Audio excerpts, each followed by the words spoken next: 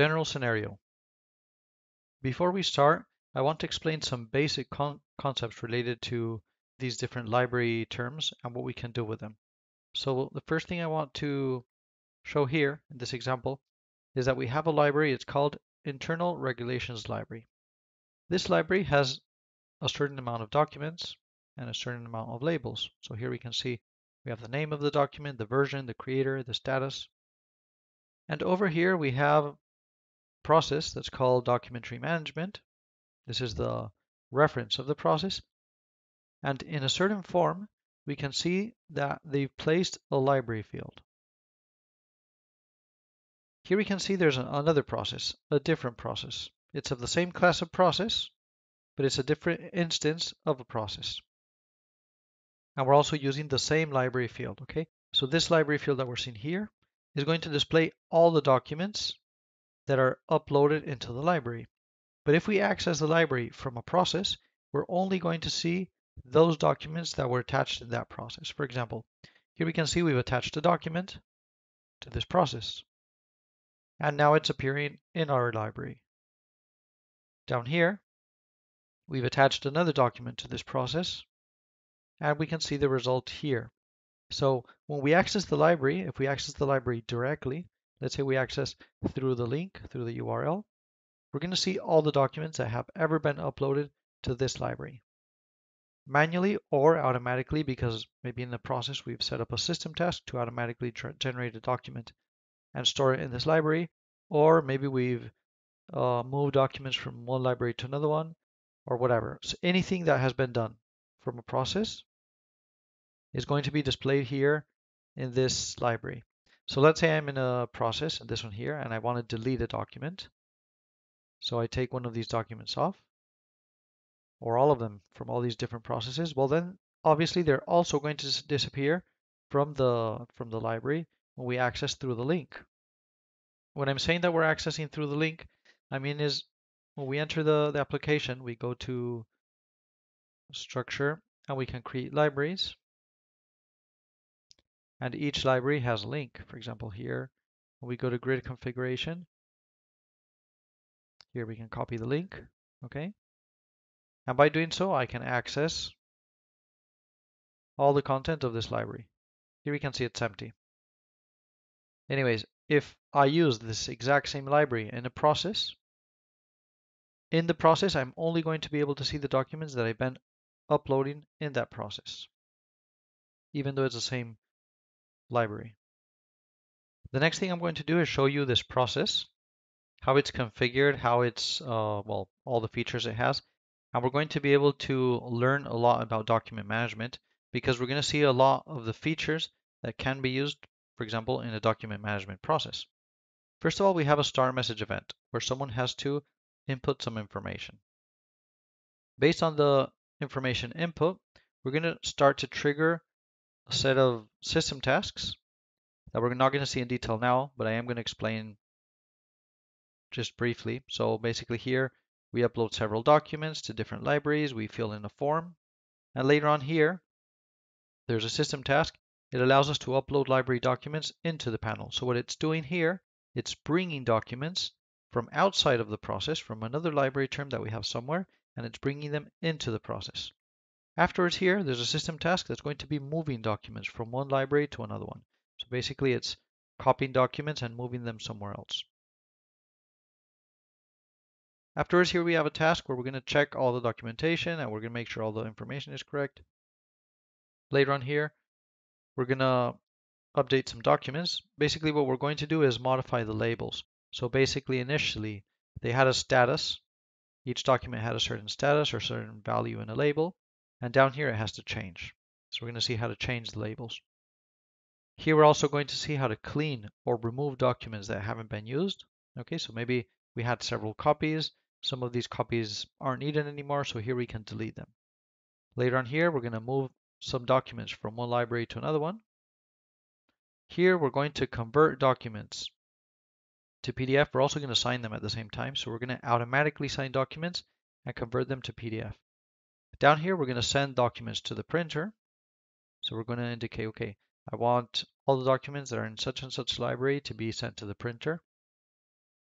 Here, there's someone who's going to have to scan the documents that have been sent to the printer. And once they've scanned them, they're going to be uploaded into the form. After this here, we have a notify your system task that's going to send documents to someone via email.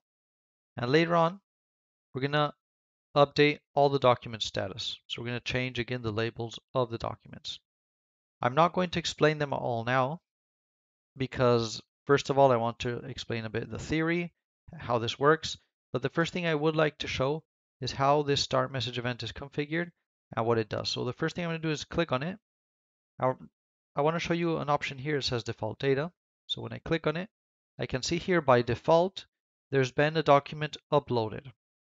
This means that this document is going to be copied into each instance of a process. Each time a process starts, this library is going to contain this document because we've indicated that in default data of this class of process, we want to attach a document. Afterwards, we could enter the configuration of the form and see all the details. But basically, what I want to explain is, for example, here in the group of fields, we have a column of the type library. We can see it here. It's called contract details. If I enter, I can see it's a library type field. So we can attach documents per each line that's been generated in this group of fields. Afterwards here we have some, I don't know, comment field.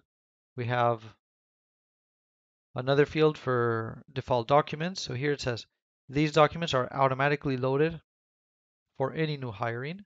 Okay, so basically here, what we're going to display in this library is a document that we're uploading here in default data.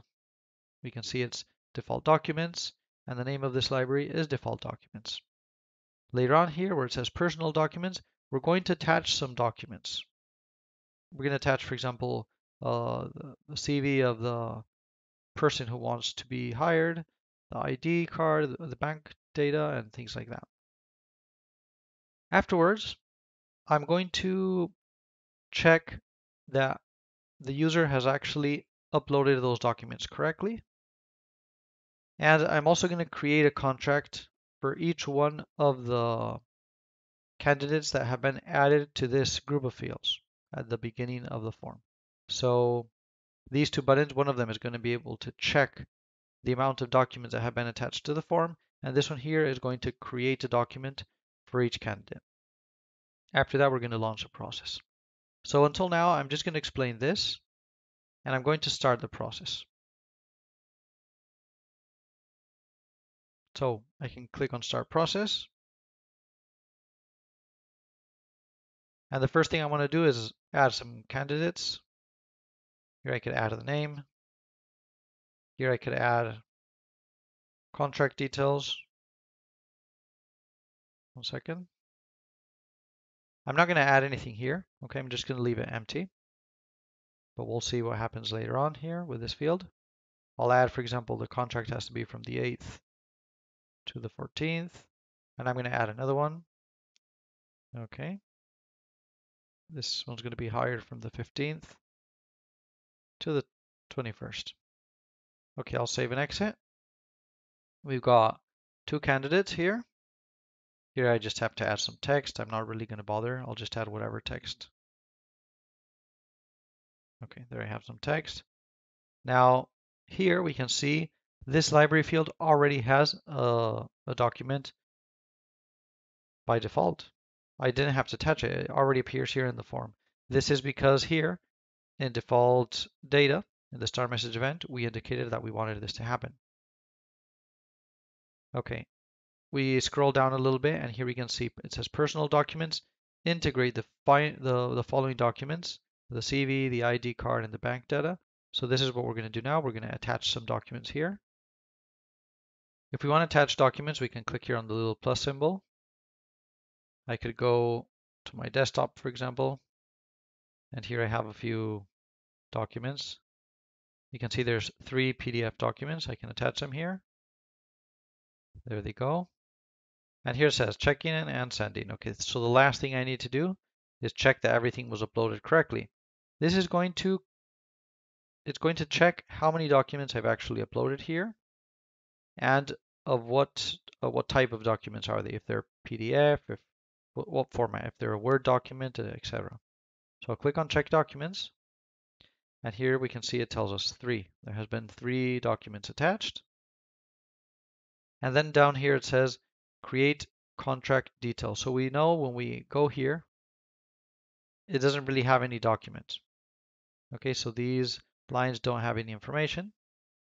But when I click here, this little window pops up and it allows me to create several documents. For example, I could create an Excel document, an HTML document, a PDF document, a document with links to another document. Okay, these basically what they are, they're base documents have been previously defined, and I can select one of them to create it. And it's going to be stored, once it's been created, it's going to be stored in each line of the group of fields. And we're going to see something quite interesting about this. So I'm going to click on this button here and I'm going to create a PDF document. There we go, the documents have been created. So now I can enter the line where it says David Sorensen, and I can see a new document has been created.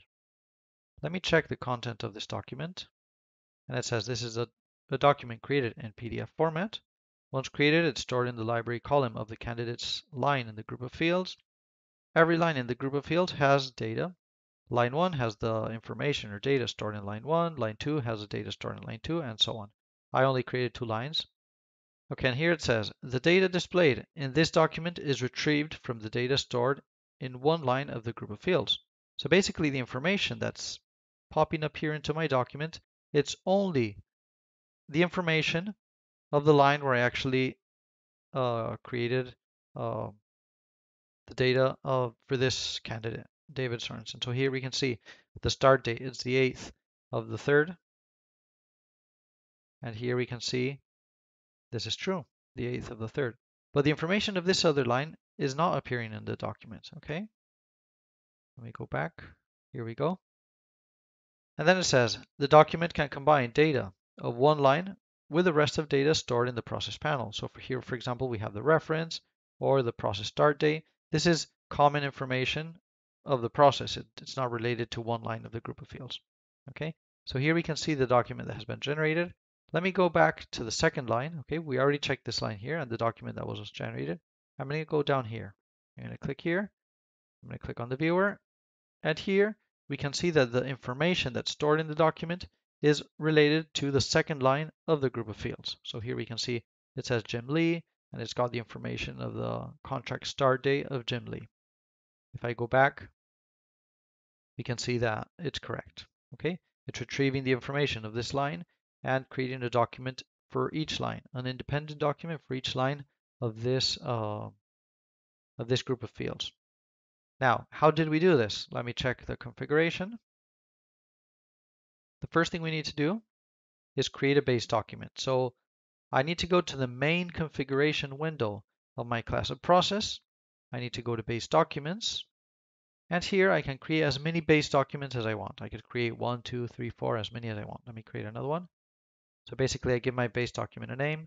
I could create it in HTML, in Word, or in Excel. Obviously, if we create it in Word, we can afterwards convert it to PDF. So let's create it in Word. Let's give it a name. And I hit the button continue. Now, here I can edit the base document. This is something you guys already know how to do. But when we edit the base document, one second. Here we go.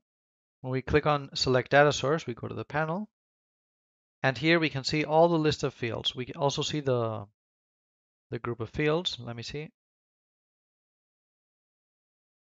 Okay, these are all the general terms. For example, the star message creator, the base reference. So this is common data for the entire process. It's not based on the information of the group of fields. Now here, we can create a recursive paragraph. This means that we could add the entire content of a group of fields inside of the document. So let's say, for example, here, I select the candidate name, the start date, the end date, and that's it. I add it here. So So here we have all the information that we want in our document. But let's say that once we've created our document, here we say that the destination of our document, here we can say it's a panel field. And instead of selecting a library field that's in the panel, we're going to select a library field that's inside of a group of fields. For example, this one here, contract details. So what's going to happen?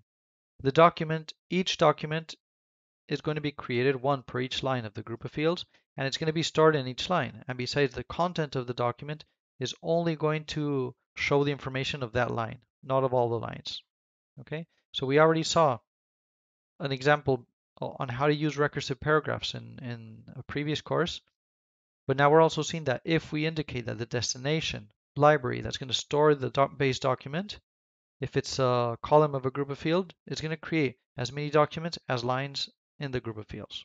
Okay, I'm not going to save this, I'll just leave it as it is. So this is part of the configuration, creating the base document and making sure that the destination is a column of a group of fields. And then we go here to the button and we click on add actions. We add an action that's called automatic document. And once we add it, down here we can add all the base documents that we have previously created. Okay, so here we can see if we add more than one, we could actually ask the user when he clicks on the button, okay, now tell me which one of these four do you want to create? That's why when the user clicks on the button, it actually pops up with this grid indicating all the possible formats or documents that he can create. Obviously, if here in this option where it says performers permissions, if we say we want to create them all, then the system wouldn't ask him anymore because every time he clicks on the button, it's going to create all of them. But if we click on select on execution, it means that until the user has clicked on a certain document he wants to create, it's not going to be created. The last thing I want to do is launch this process. So here we know we've created two lines. There's been documents created inside of each one of these lines. Here we've added some comments. Here we have default documents. And here we've attached these three documents. If I want, I could even attach more. It says these are automatically loaded, but if I want, I still have permissions to attach more. This all depends on permission levels, so it depends on what we need. We can actually enable these options for the user or disable them. So I'm going to start the process. There we go. The process has been triggered. I'm going to go to reports. I'm going to monitor this process. It's this one here. And here we can see we've already launched one of these processes. I'm going to click on it to see what's happened with it. Here we can see the flow went from the star message event through this system task, through this other system task, and into this personal task, and it stopped here. So here, in this personal task, apparently, the user can see less information. They can only see the information for the contract. And then here it says remove the non-applicable contracts and keep the documentation. Anyways, basically, the user can select which ones he wants, which documents he doesn't want. For example, okay, we don't need John's bank details and we don't need his CV, for example. I know this is a bad example, but I'm just trying to show you guys different features. So here we can see in a form, we can select one or more documents, and later on, based on these selections, we can trigger different actions. For example, we could say, okay, I want to send the two documents that were selected here, I want to send them to a printer, or I want to send them to a different library, or I want to send them for approval. Okay, so we can also add human interaction, and based on this human interaction, we could do things with the documents. Okay, so basically, he selected two of these, and that's about it. Okay. And then it says send contract to the printer. So only the documents that I've checked here before sending it to the printer are going to be printed. If I click on continue process, the flow is going to continue through the other system tasks. And here we can see there's one of them somewhere that prints the documents. Okay, here, this one over here. I'm going to stop the demonstration now because I've already shown part of the process and how it works and different features that it has. I'm going to go back to the presentation and then we'll continue with the process.